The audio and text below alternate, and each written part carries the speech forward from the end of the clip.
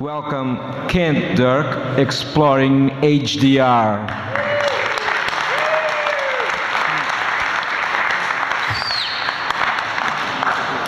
Good afternoon. I just want to first say thank you, Carlos, for inviting me here in the IVRPA. It is quite an honor to be here today.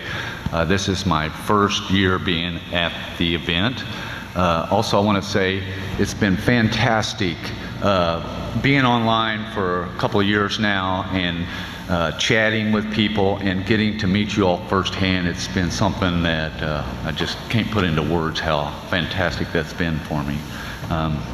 Today, I've got a presentation in Exploring HDR. It's actually divided into two sections. I want to show you a little bit about my background in my earlier days as an artist. What I'm doing now, I still have my day job. This is just a hobby, something I want to do that's anti-work related, something to do for fun.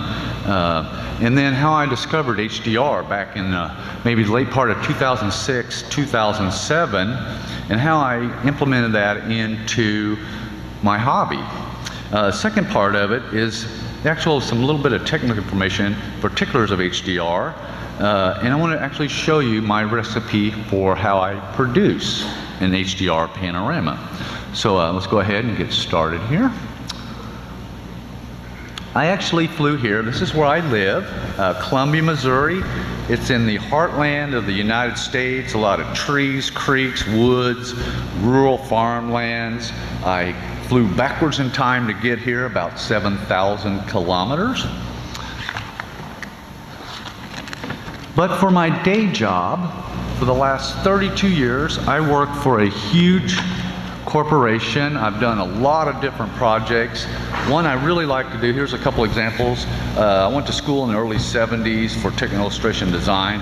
I can draw just about anything to absolute scale and pictorial types like isometric, diametric, different types of drawings. And I design huge trade show exhibits. I actually do the fabrication work on them, and I've been all over the United States in large exhibit halls setting up these structures. They actually fit on a semi. I deal with the Teamsters, Freeman decorators. I really love it. I get the days off during the show to go and relax and see the sights while the suits take over the sales guys in the exhibit itself. And then I come back in 3 or 4 days and tear it down and bring it home. It's been a lot of fun. Here's a couple examples of it. This is the latest one I designed. Also, I do architectural renovations. I design for a corporate facility, and I hire guys to help me. I'm kind of like the general contractor, but some of it I also do the building part of it as well. And I've been a tinker and a hobbyist all of my life as well. I used to build go-karts myself when I was a little kid. I built a tree house in the backyard for my kids. About 6 or 7 years ago, way up in Paris, Missouri, I discovered an old sailboat from 1974, totally sunk down in the woods, full of water. I got a tractor and drug it out of the woods, and I restored it from the ground up and learned to go sailing. Well, it's kind of hard to get all this rigging together, and we did it for a year or two, getting friends together. And once you set all the rigging up, you want to stay on it all night. So after it sat in the driveway more than I used it, my wife has convinced me to sell it, so got rid of that. I built, this is actually where I work at. This is an addition I built on the back of my house myself. A few years ago, I restored a 1969 Playmore camper, and we drove it all, towed it all the way up to Nova Scotia and Prince Edward Island, and went camping in it. About a month before I came out here, I found it on eBay. An old 80-year-old guy about 30 miles from me had it. It's a 1977 Playmore. This is the state when I first got it home. Gutted the whole thing right before I left. When I get back, I want to restore this. And this is something that 360, we can go further, extend the range of our travels and adventures, stay all night in it. We're also starting to do a few art festivals. So this gives us a little place to stay when we do stuff like that. Next section, I just want to show you a few of the images that I shot back in the early days, starting in the 70s. I've always been interested in creating art and imagery, and it seems like photography was just another medium for me to explore and to create and express myself as an artist. So I'm going to go ahead and run this slideshow. I had my own dark room at home. I took about 7,000 black and white negatives and processed them all. And as you can see, these are nudes, but the environments are abandoned places. During these years, I learned how to process film, printing, and the zone system. A few years later, I got married and my career started, and my own personal art kind of went into hibernation. It's an old saying that marriage is death to an artist, and there is a little bit of truth to that. So I decided to buy an RV and travel with my family. Well, it did kind of like what the sailboat did. We used it a little bit now and then, and it's set in the driveway most of the time. So we ended up selling it. And then I remember back in the late part of the 90s is QuickTime VR Authoring Studio. And actually for my work, I made tiny little cylindrical movies. It probably was like 1 megabyte. You need to speak closer to the microphone. Thank you. Tiny little QuickTime VR movies. So I started with part of the money we sold from the RV. I gave part of it to my wife. I kept part of it. And I didn't have a hobby. So I started researching online, and I seen these cats over in Europe were making full screen spherical panoramas. I was just like blown away by it. It's like, man, that's something I want to do, and I can get back into photography again. So I bought several different pano heads and tried them. Finally ended up with a really good system. Actually, Matthew from 360 Precision, he's seen some of my work, and I use the 360 Absolute. Awesome piece of hardware. I get a lot of hardware and software for free. People like what we're doing here. But there was a couple of problems when I started shooting panos. Something new for me to do. And with my background in shooting old abandoned places, you know, I shot a cat and a dog and a tree, and it's like, what next? And I remember, you know, these old houses. So I went in there and shot this old house, but there was problems. All the windows were blown out. Shadows were really dark. It just didn't work right. So I'd take 2 panoramas. I'd shoot one for the outside exposures and one for the inside. I'd get home, I'd lay them on top of each other, mask all this stuff out, and then put the 2 together to create one panorama. But then I realized this is going to be a lot of work, and it's just going to be impossible to keep shooting doing this. So I researched a little bit about how to solve this as a solution for it. There was another problem. When I first started doing the old houses, I would go by myself. It's really dangerous. There's wells that get grown over in the grass. And if I could fall into one of these, nobody would find me for days, wouldn't even know where I was at all. So, and a couple of times too, I'd be out in these places and I'd kind of go through them real carefully, looking around by myself. My heart's beating. I like horror movies, so my mind starts spinning with all this stuff in my mind. And it looks, yeah, it's okay, nobody's here. And then I set my pano head up one time, and all of a sudden, bam, there's this huge noise in this back room, and I grabbed my tripod and I just ran for the car and took off. So, I have 2 partners in crime now. This is Lori and Cindy, and they was at home the whole time I was out by myself. I said, why don't you girls come with me? And they sit in the car and play cards and chat. Well, I was in shooting the house, at least there'd be somebody with me. Then I had the idea, it's like, why don't I give them cameras, and while I'm shooting the panoramas, they can go around and shoot the detail shots of all the junk and stuff that are left in these places. So I gave them a few You need to speak really close, okay? Okay. I gave them a few photography lessons, and they actually fell in love with it. They've shot thousands of the images on our site, and the thing I've noticed here at the festival, it doesn't seem like there's a lot of women in the field of panoramic photography. Lori is quite interested in this, and I think I want to teach Lori how to shoot panoramas when I get back, so wish they was here today to see this. This is a map of Missouri. This is where I live, right here, and we get out for the first 60 weeks when we started doing this, rain, shine, storm, snow, I didn't care. We would like, every Saturday morning, we meet at my house at 7 o'clock and we go out shooting. This is a 50-mile radius of my house, and these are some of the little red dots are actually where some of the towns and places we go exploring. We leave the house at 7. Let me catch up on my notes here.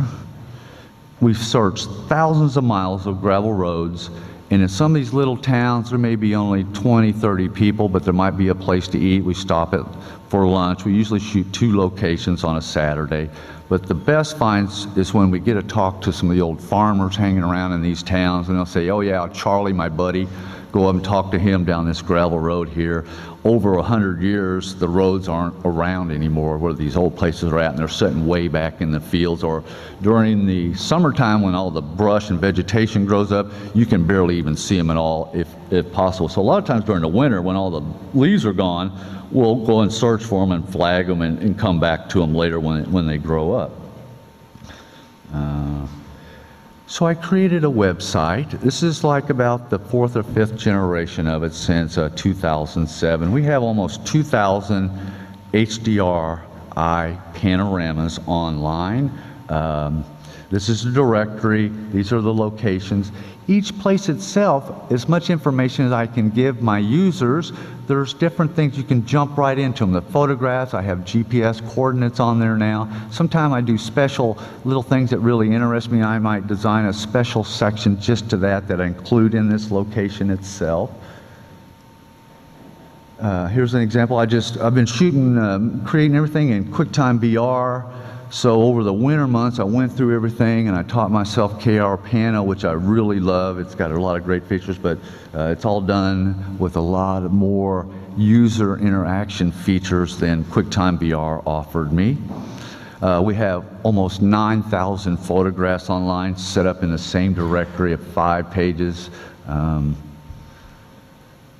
Just for fun, learn how to do the mobile thing. Don't get a lot of hits on it, but right before I left, I checked the stats. We maybe had 5 hits in the United States, and the oddest thing, in China, we had 650 for one side of China.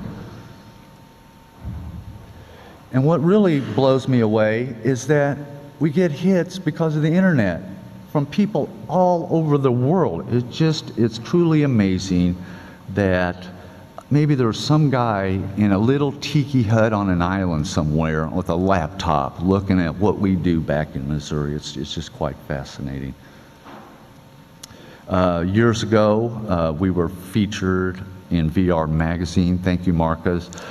That really helped us get some publicity about our hobby and kind of helped put us on the map. We've been featured in all of our local newspapers, radio stations, and I can hardly leave I have people come up to me in the store that recognize me. I don't even know who these people are. And then, oh, you Kent Durk? And it's like, yeah, and they want to talk to me and stuff. It's kind of nice. And actually, right now, back in Columbia, Cindy and Lori are doing an art festival for me. It's over 100 degrees Fahrenheit there. Luckily, it's not raining. There'll be 25,000 people over a course of 2 days. We rent a little piece of real estate, and we've got a little art tent, 10 by 10 art tent, and there'll be thousands of people go through there. I didn't even know. I'm kind of testing the sales. We need some funds for gas and lunch money, and believe it or not, we do really well selling pictures of creepy old rotting stuff. We'll probably make $6,000 US in the next 2 days at this festival. We've done 3 gallery shows. Our very first gallery show, we had 800 people attended on our opening night. The gallery thing I'm not too crazy on. They get too much of the commission, and it's too much work, and they get all the money, so I'm not too hip on that. Now, in these places we go, we see all kinds of stuff laying around. We don't ever take anything. But sometimes I find photographs or evidence or checks with people's names on them. And I've actually taken some of the photographs we found in a closet one time, a whole shoebox full of them, way back in maybe like from the 20s and 30s. I took them home, scanned them. Next time we went out, I actually took them back and put them in the closet and left them there. But I want to show you some of the people that might have lived in these places and a small sampling of the type of environments that we shoot.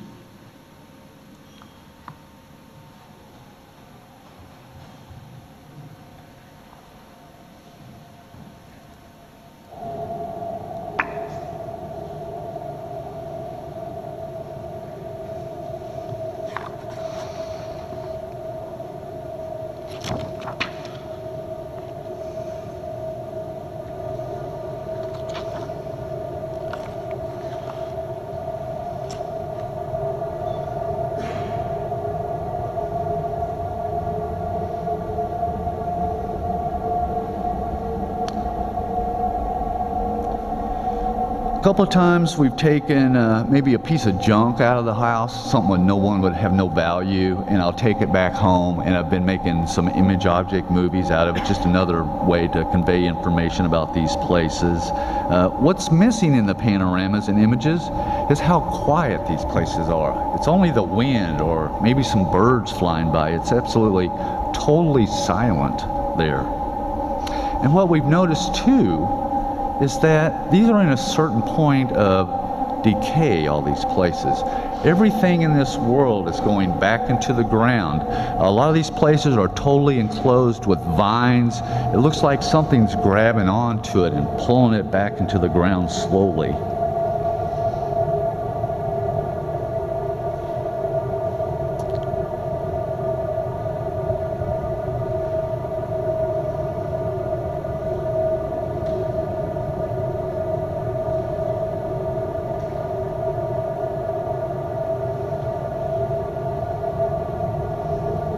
I have about 2,000 of these images. Not all of them to me are art. There's only a few that really I like. A lot of them we're working for documenting these places, whether they turn out to be beautiful or not. We shoot them. And thing I've noticed too, everyone leaves their shoes when they leave this world. We find shoes all the time in these places. A couple of weeks ago, I kind of took a break from working on this and the art festival. And we went out exploring, and I made a little movie. So today I'd like to take you and show you this movie. It's about 1 minute long, and let you join us on one of our adventures.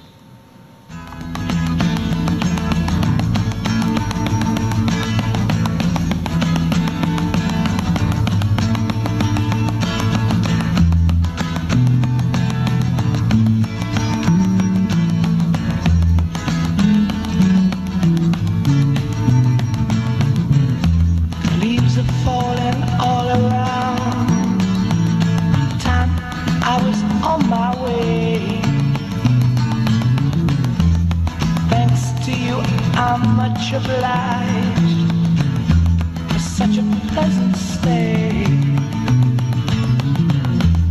But now it's time for me to go.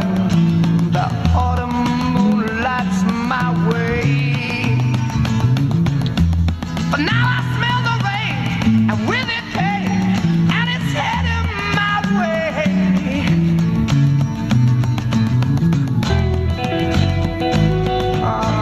Sometimes I grow so tired, but I know about one thing I got to do. I run along, another time now, sing my song. I'm going round the world on my way. I've been this way 10 years till the day. Run along, I found the queen of all my dreams. Got no time for spreading rumors. The time has come to be gone. And though our health we drank 1,000 times, it's time to ramble on.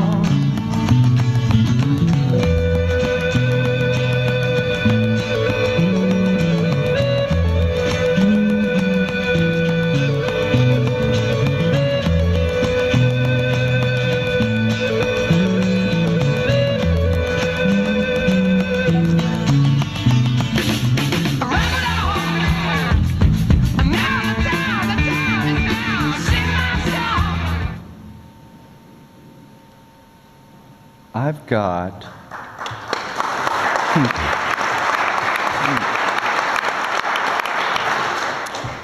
I have 1,000 stories of the places we've been in and the people we've met along the way, and a few of them really stand out in my mind.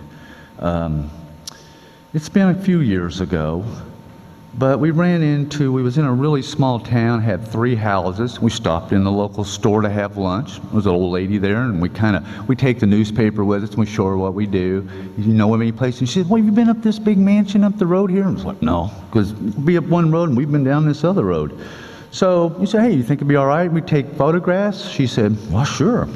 So we got in the car. Lori was with me, drove up the road, and as soon as we arrived, huge no trespassing sign. Well, the old lady in town said it was okay. So we thought, we started to get out of the car, started to climb over the fence to head back to the house. You can see it back there in the field. Gate starts swinging open. Well, Lori said, well, let's just get in the car and we'll just drive back there and shut the gate. Nobody will see us. So we did. Drove back to the back side of the house. This house was built in 1902. It was a grand mansion at one time, all hand built. It was a wealthy family from St. Louis, Missouri, built it. You can notice the center tower here. It's actually a water tower up here. They pumped water out of the well out back, and they actually had a bathtub and a sink in 1902 upstairs here. But the family hated each other, but they lived in the same house. So one other part of the family lived in this half, and the other part of this half, and there was one door that separated the two halves. So we're putting our equipment together, and all of a sudden I hear some guy go, "Hey, what are you guys doing?" And I look over, and there's some guy coming out of one of the outbuildings back down the road there, all in the property. So it's like, oh, we're busted. You know, I can't run. I got to go over and talk to him. So I went over and started talking to him. He said, "What are you doing on my property?" I said, "Well, the old lady in town said it'd be all right to take some pictures." "Well, hell, I'm the owner." I said, "Well, if you're the owner, then you're the guy I need to talk to." So when I started showing him what we did, he really took interest in our project and took us on a tour of the place and told us some of the history about the people that lived there. This is the original family member that the old lady in town actually gave me a tin type of. I returned to her. And there was a guy, he's one of the family members here. His name is Jimmy Gill. Well, Brian, the current owner, showed us, and we would have never discovered it a long time ago, you could bury your family members in your yard. So this is a graveyard that's kind of back over in the woods of some of the original settlers of their family members from the pioneer days. But Brian told me this amazing story.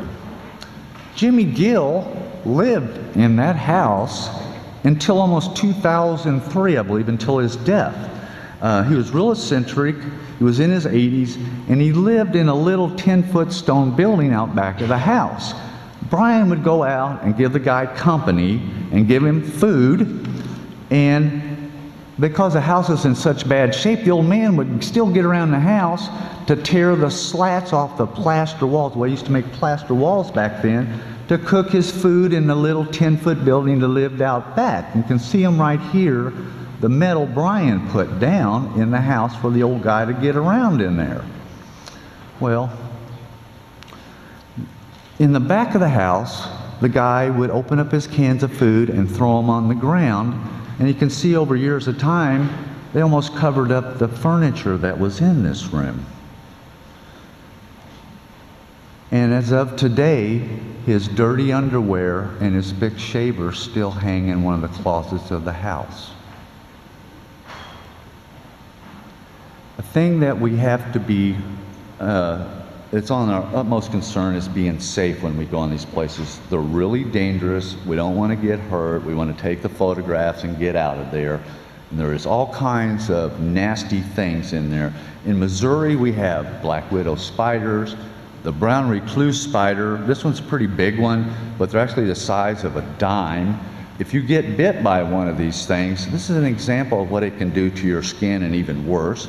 There's wasps, mosquitoes, ticks. I've had to pull 20, 30 ticks off my legs, even though we spray with bug sprays. There's chiggers. We see vultures in these things living up in the attics. We can hear them moving around sometimes while we're downstairs shooting. If they throw up on you, they will eat the paint off your car. Their vomit's real acidy. There's poisonous snakes, copperheads, watermark.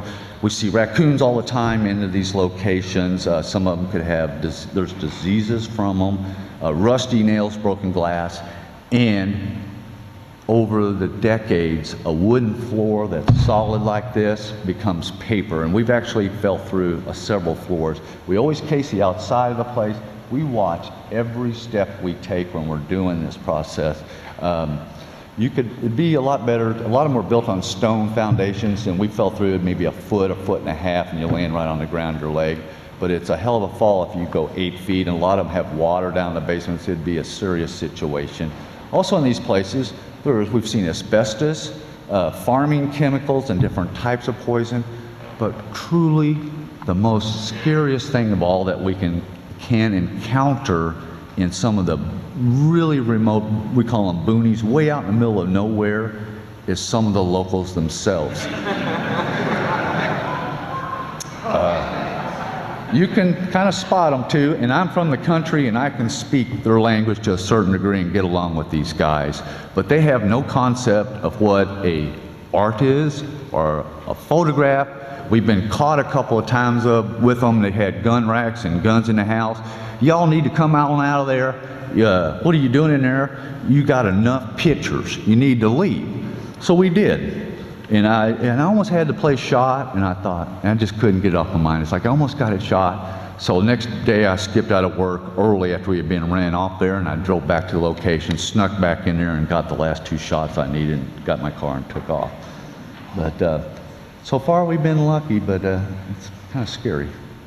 Now, this is the second part of my presentation. It's about HDR itself. Let me flip ahead here a little bit.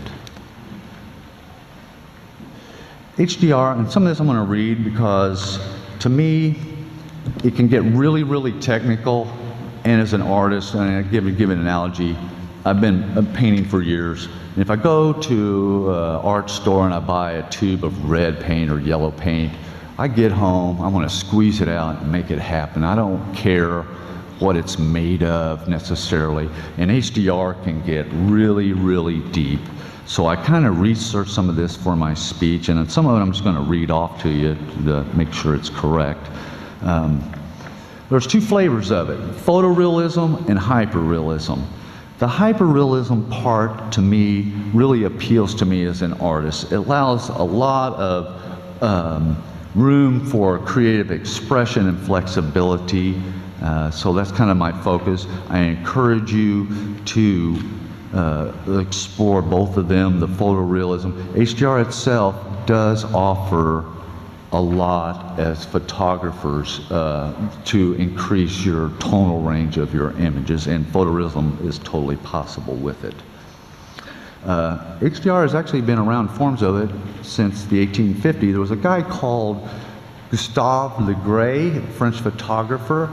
He was photographing the sea, and it was such a great difference in the luminance values of these. What he did is he shot 2 negatives and printed them separately on a piece of paper, the sea itself and the sky. And it almost made him internationally famous, his work. But that was 100-something years ago. The digital stuff at this point first came out in 1997 by a guy named Paul DeVebke. I think he owns HDR Shop. He's got a website now online, from the University of California, Berkeley. It was released at SIGGRAPH, 97. And what he did is Kodak photo CDs. Shot it with film, put it on Kodak photo CD. I guess he created a little program. And this is an example of the bracketed set of images that he shot and a tone map version of it. I was reading some about him online, and it gets really, really deep. Mathematics, I don't even understand half. I don't want to, but it goes pretty deep on some of this. Okay, let's see. HDR, or high fidelity photography, is a set of techniques that allows the capture of a greater dynamic range of luminance between the lightest and darkest values of an image than standard digital photographic methods. This wide range allows HDR images to more accurately represent the range of luminance values found in the real world, ranging from direct sunlight to faint starlight. The human eye can see a range of 10 to 14 EV, and some arguably say as high as 22 EVs, depending on your vision. But what the limitation is, let's see here. Real world scenes contain light ranges that can exceed a 50,001 contrast ratio. Scenes with high dynamic range are often represented on low dynamic range devices. cutting off the darkest and brightest values. If you want to output an HDR image onto paper or onto a display, you must somehow convert the wide range of intensity values in the image into a lower range supported by the display or device. This is a chart showing time and f-stop in relationship to EV numbers. I shoot in this range right here. I don't take meter readings. I've been doing this for so long, I can tell that's a really brightness of that. I want to start at this point. I start at the longest exposure first and just run it up the scale. And if I'm in a really dark room, I can say, oh, maybe this room's dark enough, I want to start at 15 seconds or 30 seconds. Shoot all my stuff at F16 or F30, F22, even if it was in this room as dark as it is here.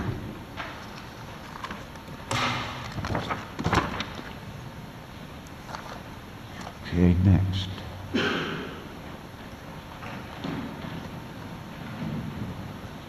Using tone mapping reduces this dynamic range of contrast within the entire image while retaining localized contrast between the neighboring pixels. The information stored in the dynamic range images typically corresponds to the physical values of luminance that can be observed in the real world. This is different from traditional digital images which represent colors that should appear on a monitor or a paper print. HDR image formats are often called scene referred, in contrast to traditional digital images, which are called device referred.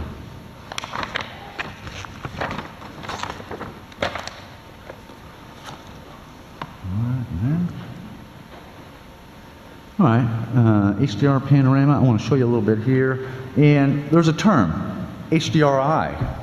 Well, I don't consider a panorama as an image, but it's a panorama. So I'm going to start calling them HDRPs instead of HDRI in the future. There's a couple of ways.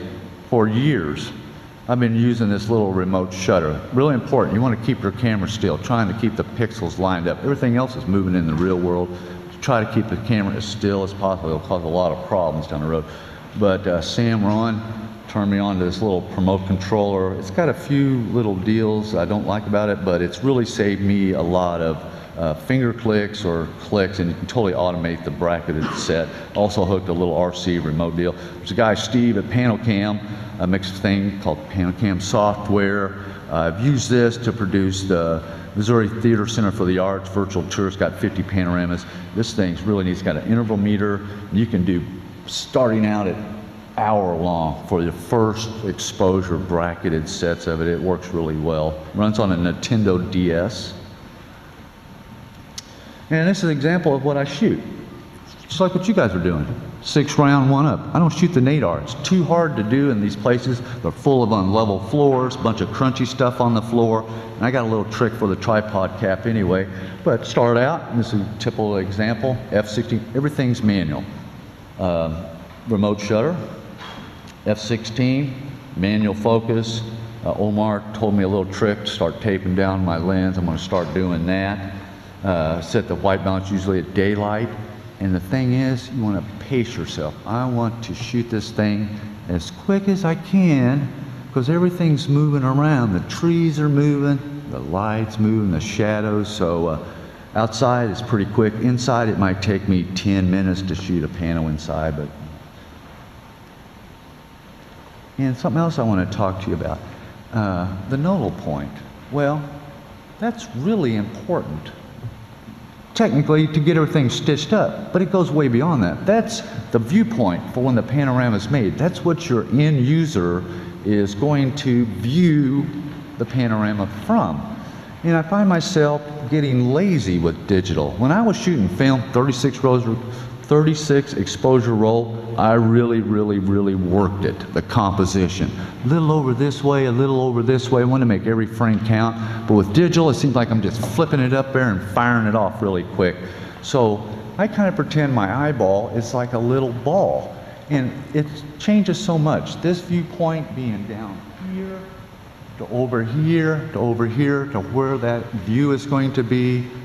Just kind of stop and take a few moments before you start firing off a shot. It'll probably be a lot better, the end result. Now, I'm going to walk you through on my process of making a panorama. First thing I'm going to do is, been out shooting all day, get back home, got a bunch of memory cards full. I shoot everything in RAW. Copy everything over, I use Apple. Copy everything over, make a folder of the location. Copy all my RAW files over to it. This is bracketed set, I load them in Adobe Lightroom. This is coming out of the remote controller. It doesn't know. I got less shots this way in a really dark corner than I do shooting out this really bright window in a dark room. So what I do is I go through and I flag all the ones that are really hot, they're just dark, there's no information. Flag them all and just delete them out of there.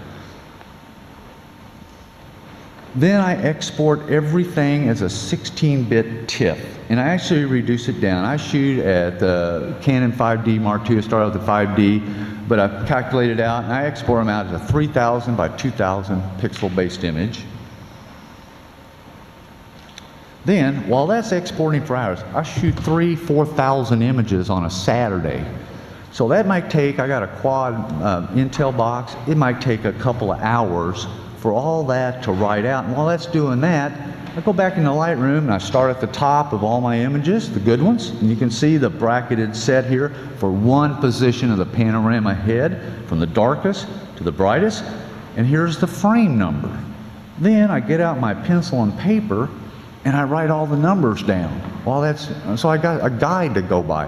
These are each position of the panorama head for the location I shot that day. Sometimes I end up with 6, 8 pages of these. And I also shoot stills as well. So here's a little deal, I kind of make a note, and these are the stills that I want to use. The numbers, the guide numbers. Been using Photomatic exclusively. Kind of would like to experiment and learn some new stuff I've been learning about here at the festival. And I do tone mapping all of my work. So here we got my page of frame numbers. I select that range there, so that's like 4,565 to 4,574. Select that on the Macintosh, and I drop it down on the Photomatic icon and let it do its thing. It processes it into an HDR image. I've got enough horsepower, I actually would just run this whole column and end up with 20 of them at one time, unprocessed, untone mapped. There's a preference that has a couple of options in it. There's also a preference that you can bypass these settings that are always the same, always the same, always the same. You just bypass, and it helps speed up that a little bit. Then there's also ways you can save out the HDR file, and there's different types of file formats, options for you there. Next thing is I want to tone map my images. So you can see here's a stack from this location, 6 round, 1 up. This is the actual HDR image right here. Next thing I want to tone map it. And there it is. When you tone map it, there's all types of controls in here. A lot of them I leave at default, but I encourage you to experiment with them and adjust it to your liking. Don't be afraid of it. Just play with it and have fun. You'll learn a lot from doing that. Here's kind of a quick overview of some of the controls. It offers wide range. It's actually started out, I don't even know if it was 1.0, but it's got a lot better. I can see a definite improvement. My work's actually showcased on HDR Soft site. And for all the attendees today at Palmela, if you go to my website, 360icon.com, photomatics.html, or you can go to the HDR site, you can download a 30-day trial version, Windows PC. You get 30% off, which would be $66 USA. But it's only good until the end of this month here. Okay, so now, next, I want to do some touch-ups. So I have a huge folder of all my tone mapped images. I open them all up in Photoshop. And I do first of all, when I tone map some of them at the 3000 by 2000, they could change a couple of pixels. It might be 2998 by 2000. They vary, and some of them are right on the money. They still stay at the 3000 by 2000. So I make a little action in Photoshop and batch all of them and make them all the same size. Then I open all of them back up again. And I look for sometimes the little legs sticking out. I use a feathered clone tool for that. Get rid of the little things sticking out there. I use Mark II. We're out in really dirty places. I got to change the lenses. My camera's filthy. It's a nightmare keeping it clean. So I touch up the dust specks in the images. Chromatic fringe. There's ways to process that, ways to correct halos in these things. Do that. After all the touch-ups are done, next I'm ready to render the panorama itself. I've been using RealViz Stitcher for years. That's a dead deal there, so I'm relatively new, but I'm really like PT GUI. And I'll kind of show you what so this is an example. Here's our location, Panos, and these are all the rooms we shot. Inside of one of them, here's our 7 images that I need to produce the panorama, 6 round, 1 up. Take them, load them into Photomatic, PT GUI, rotate them 90 degrees and align the images. Same workflow you guys got. But these are what I make my prints from as well. So I hold the shift option and I drag it to compose where it's visually, I kind of like the composition of it, and I level the horizon. When you do that, it kind of warps it out a little bit, and I'll straighten it all out. Then I render it at 6000 by 3000 as a 16-bit TIFF file. Looks great. And then I create the panorama. Really like PT GUI. RealViz, it was a night thing. I'd queue everything up and it'd take all night, even on a high-end Macintosh, to render all this. Well, one of these things is processing. I go back and start getting another one ready for stitching, and by the time it's ready to go, the last one's done. So in an hour, I can stitch 20, 30 panels. It's really fast now for me. We got more touch-ups now, too. Now that they're all rendered, I want to open it back up in Photoshop and look for more little things. And up until the digital, this was actually a way to control in printing photographs. The tonal range was dodging and burning, and maybe some graduated filters.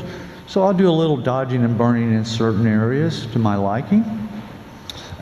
In sky, sometimes there's some noise. I use the NoiseWare Pro with a feathered marquee in certain sky areas and kind of take some of the noise out of it. And then, after that, I open them back up into Adobe Lightroom. They look really flat to me in my eyes. So I really don't do a lot here, but I kind of crisp up the blacks. Very little fill light maybe. And the clarity really enhances the clarity, but don't want to do it too much. Maybe some of my older stuff is really cooked too much, maybe so. And these little controls right here are individual per, it's amazing what you can do with these, but 30-day trial thing on this, I highly recommend Adobe Lightroom. It's awesome. And then I save it out as an 8-bit TIFF at this point. I keep the master 16-bit file untouched. Now, tripod cap. I'm about done. Two minutes. Okay, no problem. I almost got it. Tripod cap. Since we got all this unlevel floor and everything, and I'm not shooting the nadar, and it still runs really great, it's cubic converter. I dropped that TIFF out of Lightroom on it, dice it up into cubes, open that bottom one up in Photoshop. I got my master tripod cap logo, paste it right on top, a layer in Photoshop, rotate it to where I want the degree of the pano starting out at, flatten it, take it back into cubic converter, convert it back into an EQ image, and at that point, I save it out as a JPEG, first time on the lower end. But I save it at 100%. for playback, I actually opened back up in Adobe Fireworks. I even found that exporting it out as a web thing out of Photoshop is still high file form, too much file size. And it seems like Fireworks really does a really good job at about 70% compression on that. And now we're ready to play it back, panorama that we've just been going through. I really like KRPano. I've learned how to do some XML over the winter months, and it's really easy now on the design of my site to include certain things and not put certain things depending on the subject matter per location. And I can edit just a few lines of the code in there, and it's up and running really quick after all the image processing.